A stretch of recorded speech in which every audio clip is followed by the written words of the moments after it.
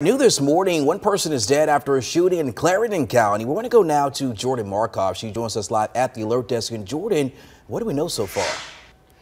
Yeah, deputies with the Clarendon County Sheriff's Office did identify that man who was shot and killed as 71-year-old Henry Allen. Deputies responded to a call on Homer Drive in the Somerton area, and this was just after 3 p.m. on Monday. When they got there, they found the victim dead on the scene and say he had a gunshot wound to his head. Deputies detained one of the suspects while they were at the scene. Authorities are now set to perform an autopsy, and that is tomorrow. This investigation, of course, is still ongoing, and as we get more updates, we'll be sure to bring them to you on air and on our website, WISTV.com.